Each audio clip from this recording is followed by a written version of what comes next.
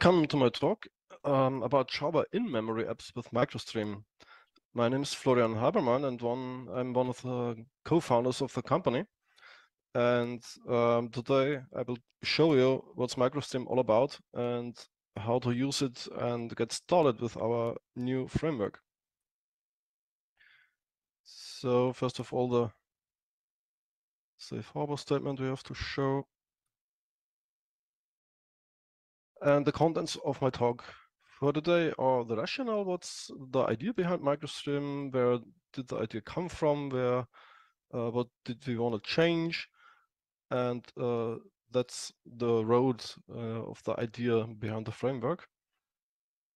And then we'll dive right into it, how to install MicroStream, to start it up, to configure it in different ways, how to load data, and we'll see the difference between eager and lazy loading.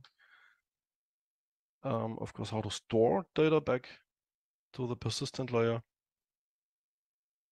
And at the end, we will have a look at some kind of customization, custom type handlers, or the type mapping for evolution in classes over the life cycle of applications, and some kind of configuration for the backup and housekeeping. And what's that all about, or a deeper look into the framework's belly. So, what's the status quo of the database development, or if you want to put a persistent layer to your Java application right now is, of course, you have your Java application with your Java object graph, which lies in memory, and somewhere else in a different process, you have a database of some sort, one of the modern ones, NoSQL data stores, the older relational data stores, or you can use event streaming, in-memory databases or data grids. So there are several ways to store data nowadays. But all of these approaches share the same problems. First of all, there are two different data models needed. The one data model, Java developer always uses, of course, his class design, his Java classes, which defines the object graph later on. And on the other hand, you have the data structure of the database. So you have tables, key values, documents, and whatnot. So you need, in order to combine these two worlds of the Java object graph, the Java application, and the external data storage, you have to adapt your Java classes effortlessly. It's strongly limited, of course. The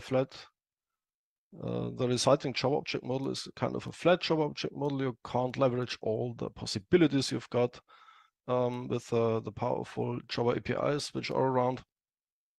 And of course, in order to convert the data for them back, you need a highly complex mapping framework. The most commonly used ones, of course, are object relational mappings over JPA, like Hibernate, for relational tables, and a lot more. But they all share the same shortcomings and complexity levels. So it leads to a tremendous loss of performance. Most cases, you need an additional caching framework, and all about it's becoming a real complex architecture just to persist data for an application. On top of that, to query your data, you must utilize a query language or a Java query API for that. That's an infamous source of error. It's hard to debug.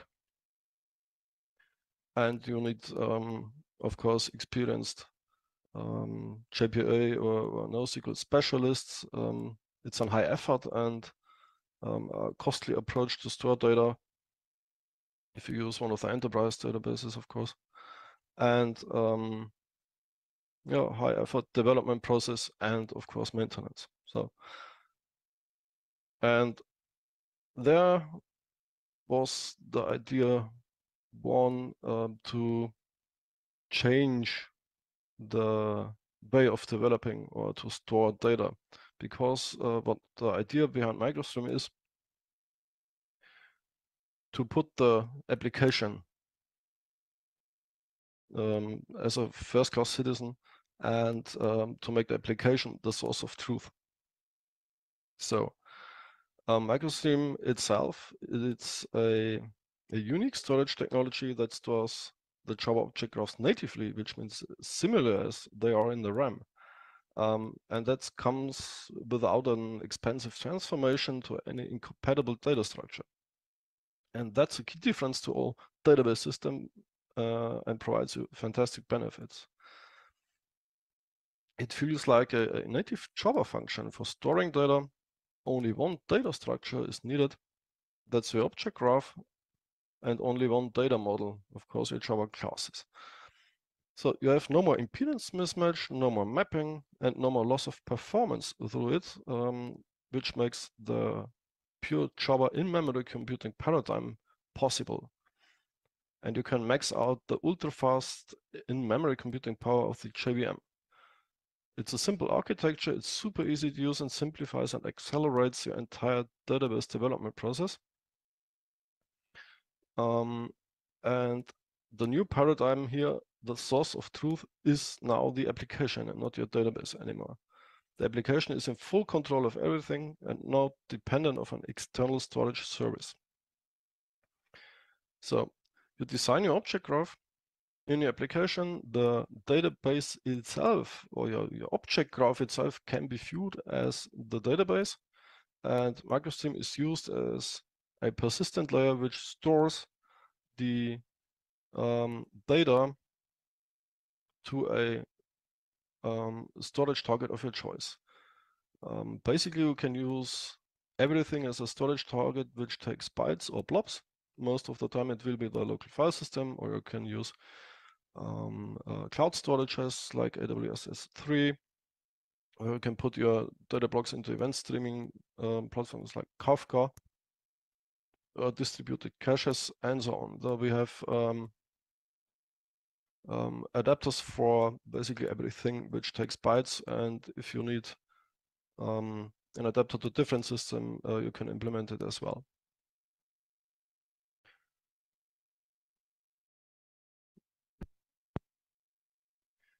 So what's MicroStream technically? It's not a third-party server, but it's a tiny Java library which runs inside of your application and is available in Maven Central. Just use your build management tool of your choice and add it to your class path.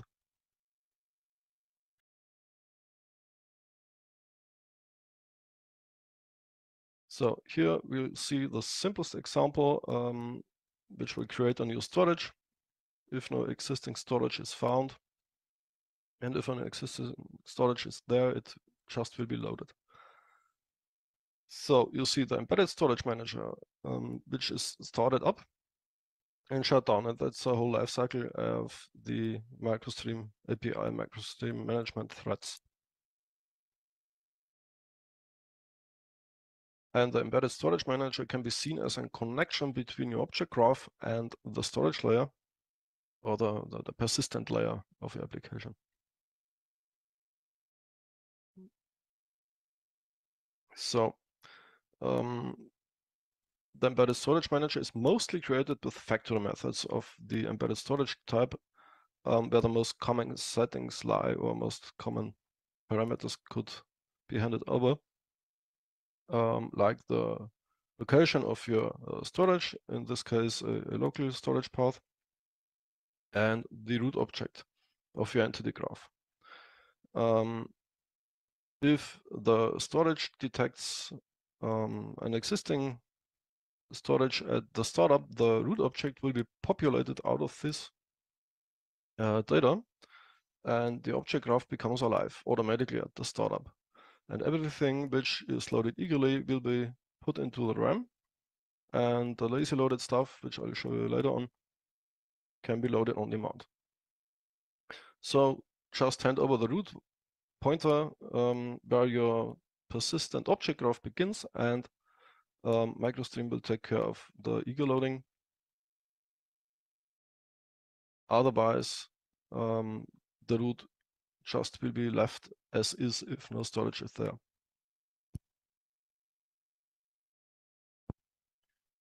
So to achieve a more detailed customization, you can utilize the foundations.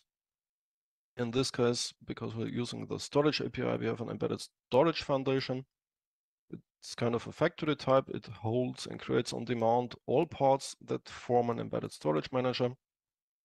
Some builder pattern style configuration foundation where all aspects of the storage engine can be customized. And this is the most low-level configuration style.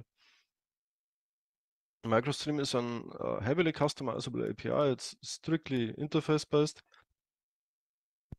And every single aspect of the engine can be customized or exchanged or tailored to your needs. You can see we have a storage configuration with a channel count provider. A channel is basically an I/O channel, which runs in parallel to speed up the I/O process. We set a backup, a continuous backup for the storage, and from this foundation, we can create a storage manager again and start up the storage.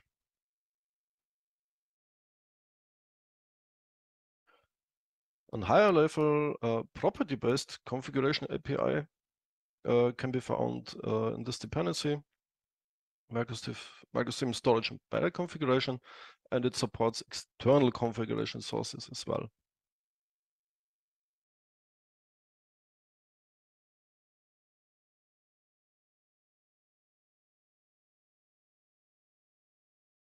So here we have a convenience layer for config purposes, as well as facilities to read external configuration. So the configuration type consolidates the most widely used parameters from the storage foundations in one place.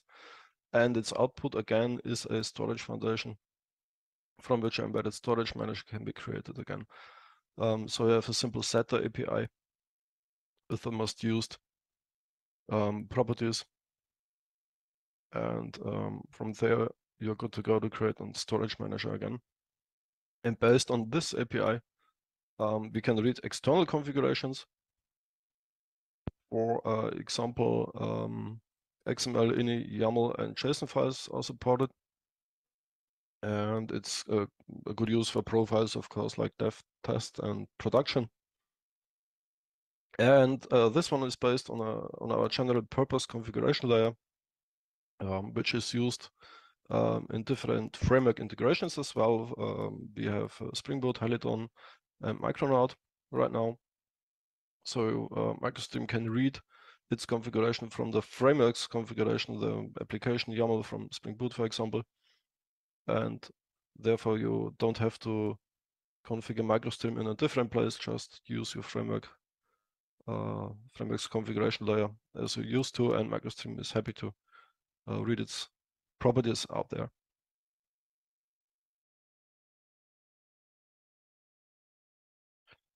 So how is the loading done? It can be done in two ways, eagerly and lazily. The basic default way of loading is eager loading, meaning all objects of the stored object graph are loaded immediately at startup.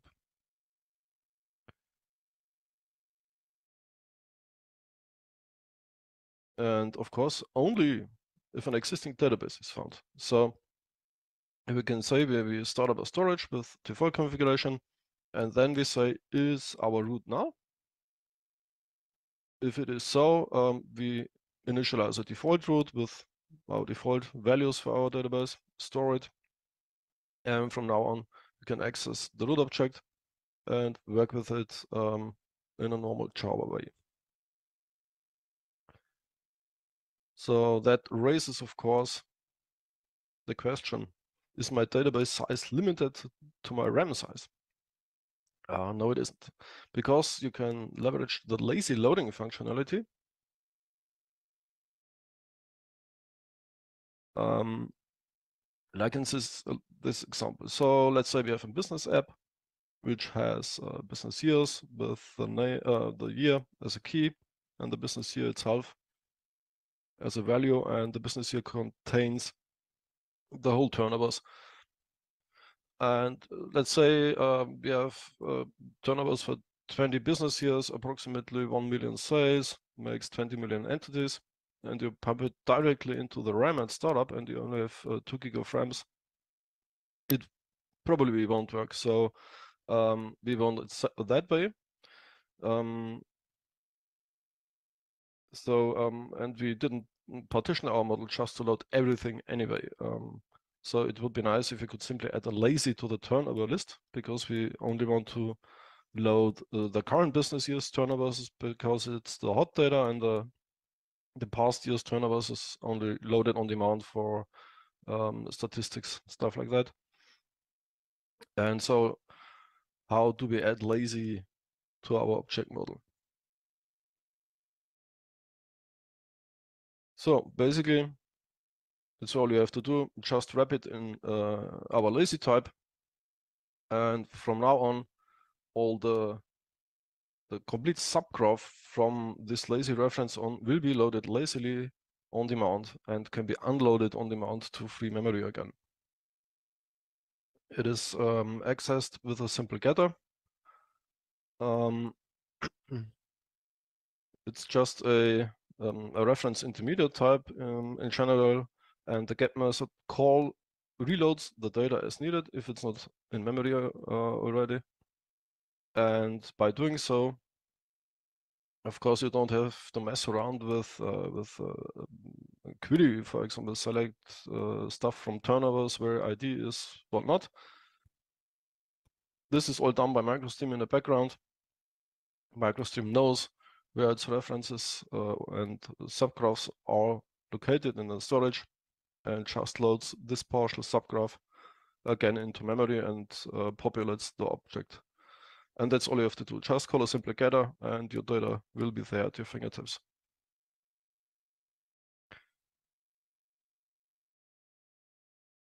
So this is possible because of an internal automatic object ID mapping. It's called Swizzling. So you don't need to worry about the technically auto-generated unique IDs in an object model like with GPA applications. MicroStream manages that in the background in its object registry. Of course, you can use full IDs which are relevant in the real world, like ISBNs or customer IDs, which are used in invoices. But these are part of the business model, not technically low-level IDs. No more auto-generated keys.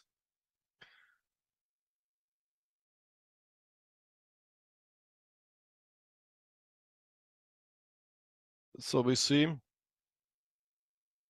we have a wrapper type which wraps the part of the object graph which should be loaded lazily. The lazy.reference factory method creates a new lazy reference, and the getter will access it and load the data again. So the question always is, why don't we use annotations for that? We could have used an add lazy, for example. Would be less noisy, of course, in your code. But there are technical reasons why we couldn't do that. If it were just that, it would be bare Java bytecode for accessing an array list in that case.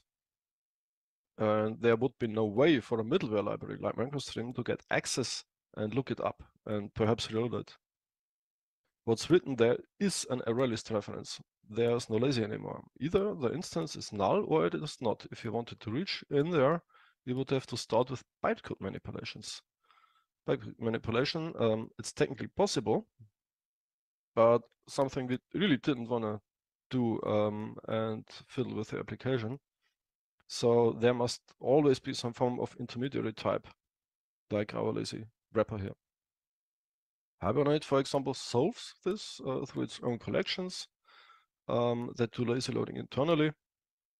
Although the lazy loading is nicely hidden in some way, it also comes with all sort of limitations. You can only use interfaces instead of concrete classes for collections. At first, the instance is not the one you dictate. The code becomes intransparent and difficult to debug, and so on and so on. You want to be able to write anything you want, and you want full insight and control, debugability, for example, over your code.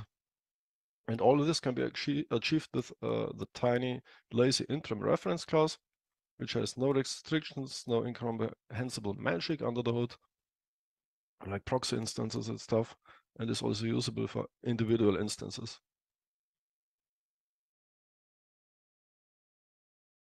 All right, so that lazy aspect is an internal technical detail of the business here. We don't want the caller to see that, of course. So we hide that away in the getters and setters, for example, just to be sure we have to null check it, of course. But there's a util method for that. So you'll see the turnovers is a field which is hidden. Itself is lazy, but the getters will return just the list without the lazy aspect. And of course, we have to check if the turnover reference is null, then we have to return null. Otherwise, the turnover's content. But that's a bit noisy to write, so we have a utility method for that. Just say lazy get, hand over the reference, and it will do the null check internally. And in complete, it will look like this. The getter just returns the contents of the lazy, the list of turnovers, and the setter will create a new lazy reference for the turnovers. And that's just one of many possibilities how to hide the lazy from the caller as an internal aspect of your class design.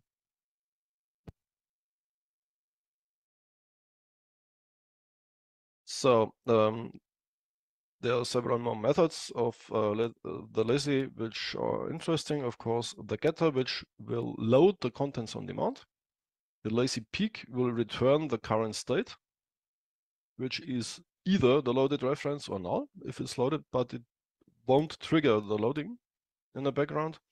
And you can clear out the lazy reference again, meaning it's removed from your RAM, from your heap, but the state of the object graph, of the subgraph, is still kept in a storage by MicroStream and can be restored anytime. And all lazy references track the time of their last access, creation or querying, as a timestamp. And if an instance is deemed timed out by our lazy reference manager, its subject gets cleared. So the lazy reference manager uses a lazy checker, which is basically a predicate when a lazy reference can be cleared. And the default one works with a timeout and a memory quota. And that's how MicroStream keeps the hot data in memory and clears the cold data by default, which should be sufficient in most cases. So the lazy reference manager is started automatically if you start up an embedded storage manager, and it will keep your memory from overflowing by clearing up outdated or least used lazy references out of the memory. And this is done by default. So you don't have to worry about overflowing your RAM, because the lazy reference manager will take care of that.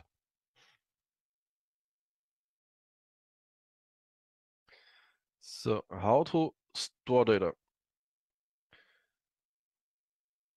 First of all, the root reference, which can be assigned to the embedded storage manager, it's the entrance of the persistent object graph. It can be stored with the store root method.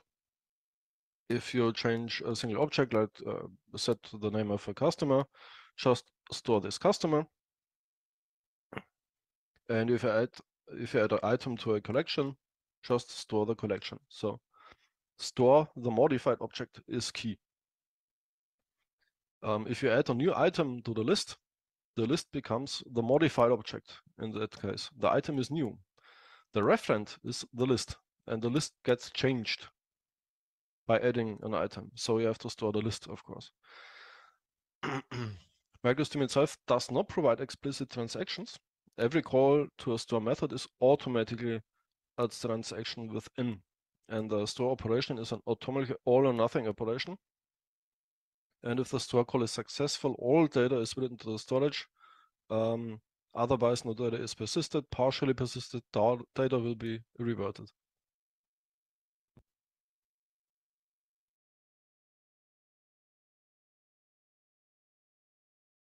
And of course, you can put multiple modifications into a single store call, change the customer, change the list, and store both. And they are written inside in a transaction within the store call. These store methods are sufficient most of the time, but you can open a storage transaction by yourself. Just create a storer, a lazy one or eager one. Call store for several types and call commit at the end. And this code you see here is basically what a embedded storage manager .store call does internally. It opens a storer. It stores the reference to or registers the objects to the storer, and by committing, they are getting persisted.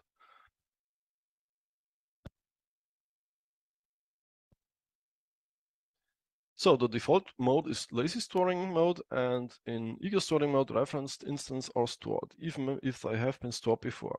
Contrary to the lazy, this will also store modified child objects at cost of performance, of course. So basically every object which is reachable from this reference will be stored again. The lazy storer will only store the given objects which you hand over to the store method, and new objects which are referenced by this one.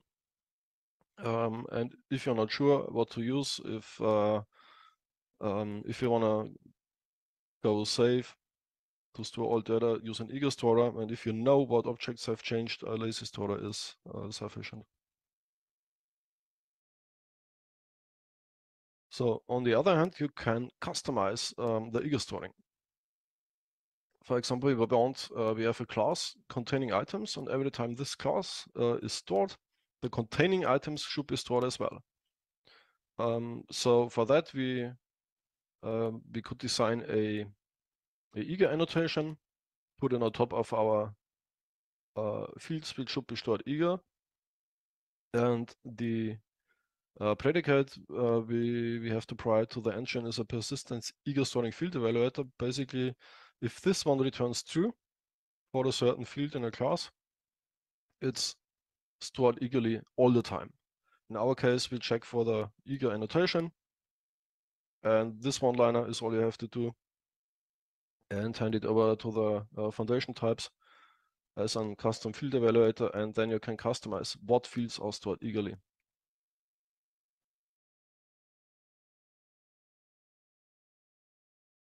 So to wrap up, if you use the storage minus store method, which by default is lazy, the eager storing field evaluator will be asked. Or if you use an eager storer, the objects or the complete subgraph will be stored anyway.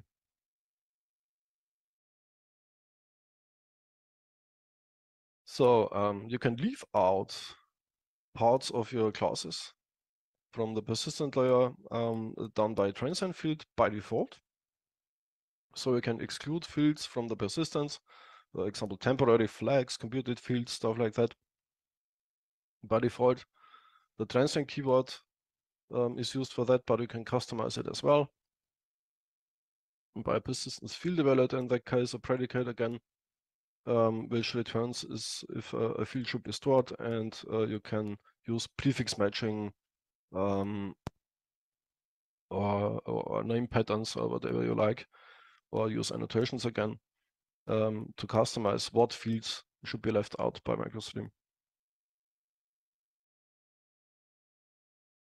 So now we've seen how easy it is to load and store data and how to customize it. How about deleting data?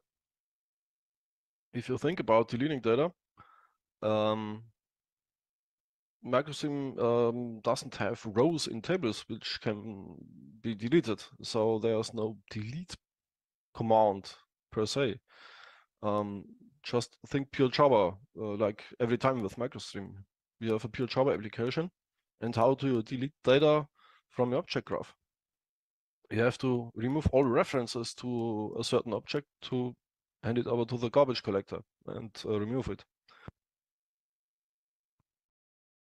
So in that case, we want to delete an item from a list. We will remove it, and then we store the modified object, which is the list again. And then if there are no more references to that specific item in your object graph, it will be eventually deleted from your storage. And deleting data, of course, does not require performing explicit deleting actions like a delete from table where some condition is met. Instead, you just need to clear the references and store these changes like it's done here. If a stored object is not reachable anymore, its data will be deleted then from the storage layer by our garbage collector. You can compare it to the Java garbage collector, but our garbage collector works on a persistent layer and erases all dereferenced objects from the storage eventually. So deleted data is not erased immediately after the storage call from the stored files, but the erasing from the storage files is done by the housekeeping process, which I will show you later what's going on behind the scenes. And the housekeeping process takes care of cleaning up the storage, old data, deleted data, and so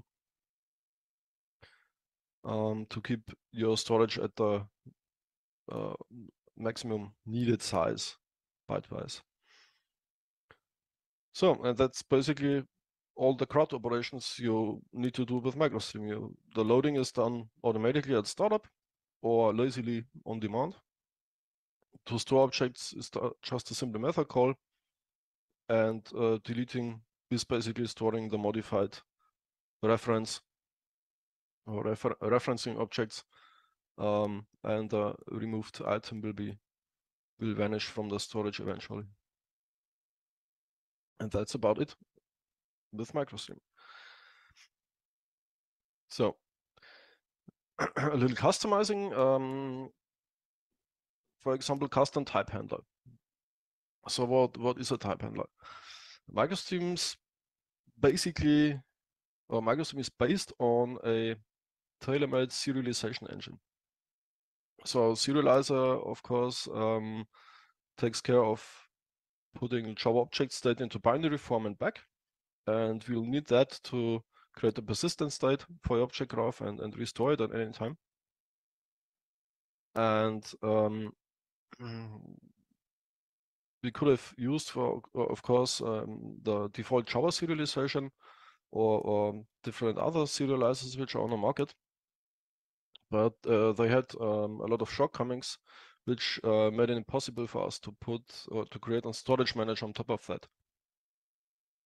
For example, the security issues for most serializers at deserialization, which execute code, and that's a big security risk.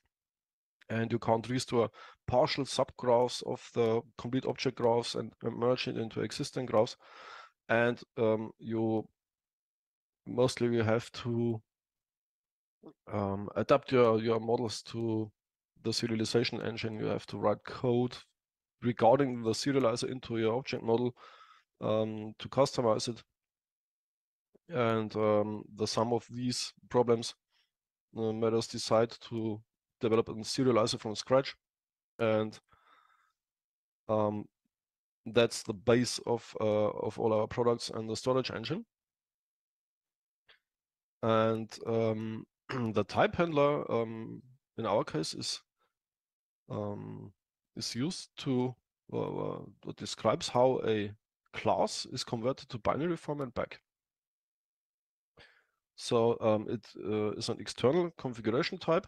So you don't have to pollute your your business model with technical stuff. And you can, since it's an external handler, you can customize third-party types as well. So if you don't have access to the source code for Apache collections or whatnot, you can't just modify your collection types, but you can write a custom type handler for that anyway because it is an external configuration. So you take the control over the storing and loading procedure over the specific types, and you can, of course, optimize performance and memory consumption. You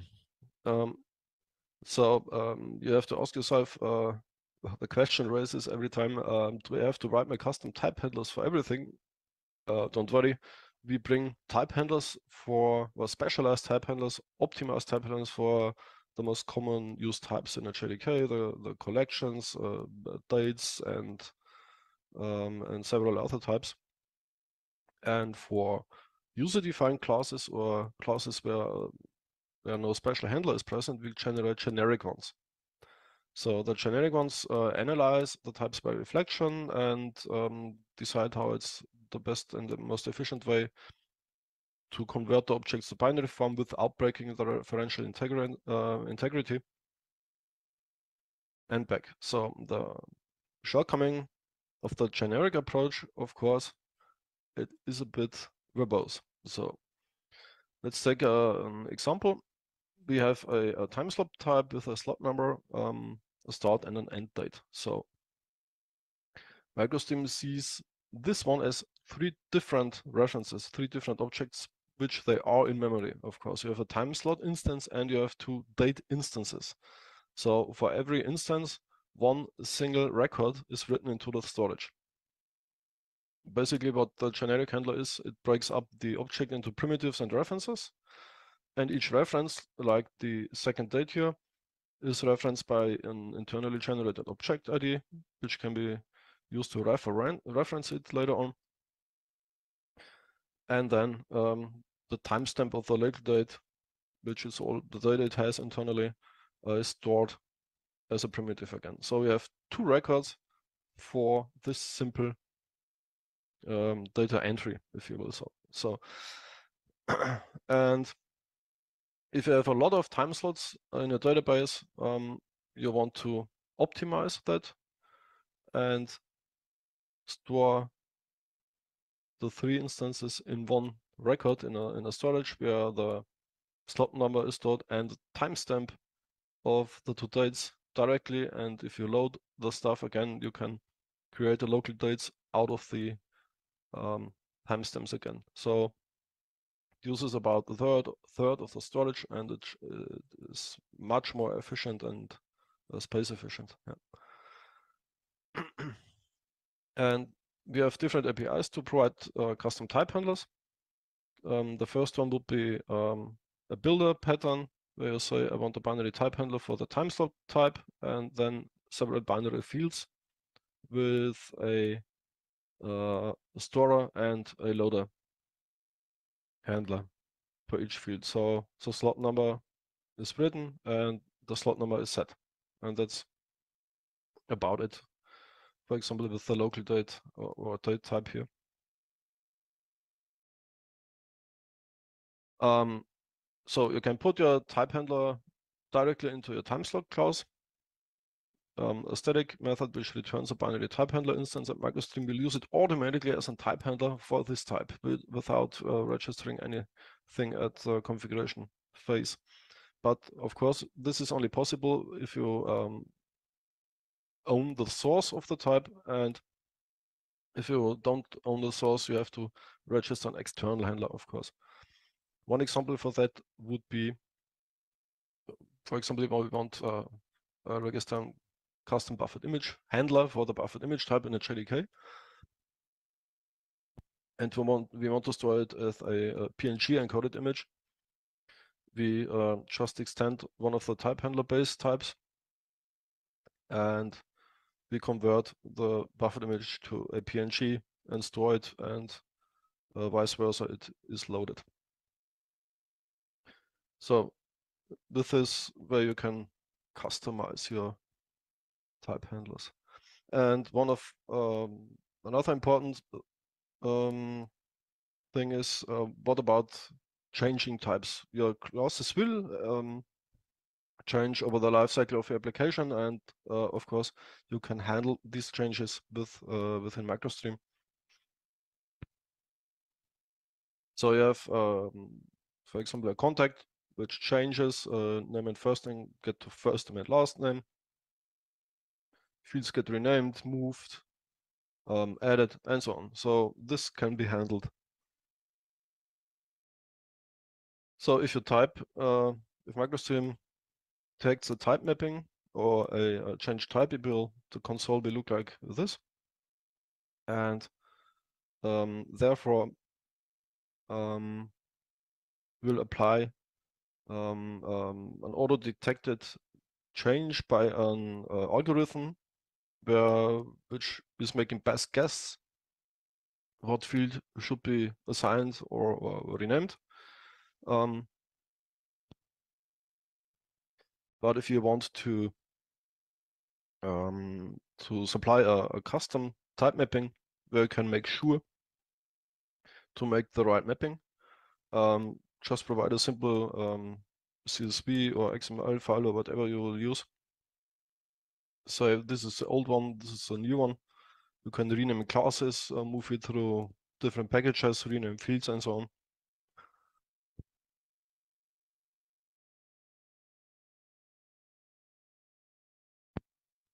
And then the legacy type mapper will read the old data set out of your storage and map it to the new type. And this can be done several times. So you don't have to worry about several type changes, because MicroStream will see it as a different type at every change, apply the mapping accordingly, and so the data can be used with evolving classes through the application's lifecycle. So at the end, we'll show a few more configuration stuff like the backup. At the beginning, we saw if you set the backup directory, this will initialize a continuous backup, which will be populated through the runtime of the application.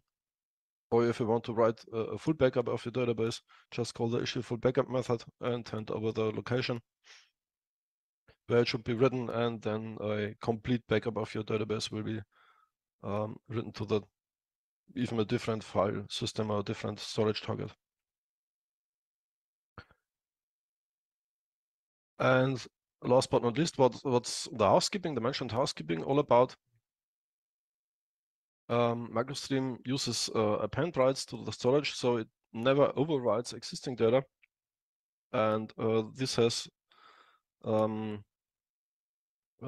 stuff.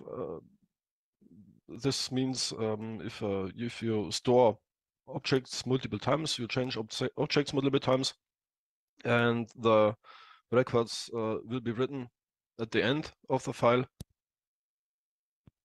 then old data will come up in the storage, and so unused bytes will emerge in files, and that's what the housekeeping will take care of. It will remove older records which gets unused, remove it from the storage, and the unreachable objects which are marked by our garbage collector will be removed from the storage, and this creates defragmented storage files, which the housekeeping takes care as well. So the file will be defragmented and cleaned up. So it will remove the old data and the defragmentation.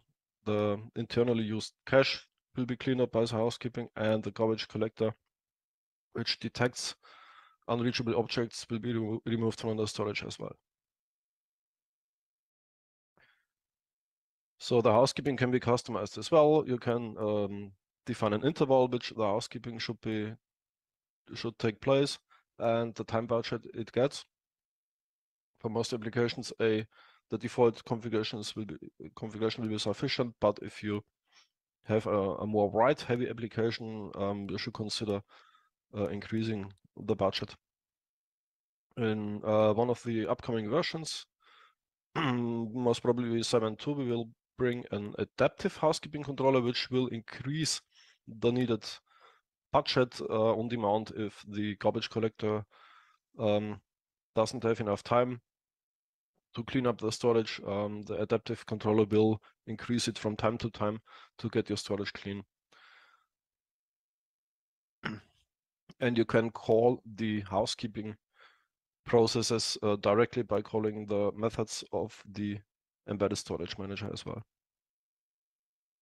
So the file check, garbage collection, and so on. All right. So this was a short overview of the MicroStream storage engine, how to get started, use CRUD operation and customize stuff. If you want further reading, of course, go to our documentation on and all links and resources, example projects, and much more can be found, of course, on our GitHub page. There's also our open source repositories. And thank you for listening. Have fun at the JCON this year, and see you sometime. Thank you.